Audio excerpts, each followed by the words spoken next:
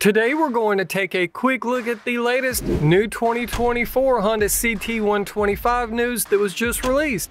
And what might that be? Well, if you're not familiar with the latest round of changes to the Trail 125, also known as the Hunter Cub around the world, check out my deep dive review video on it, link below.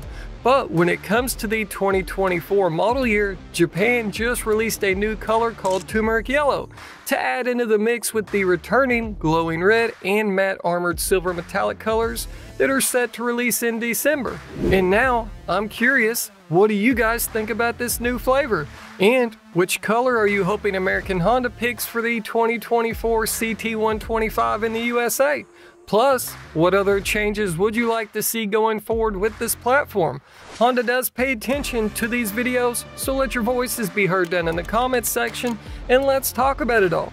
But on that note, thanks for watching and a big thank you to our supporters for helping to keep this train chugging along, and we'll see you guys in the next one.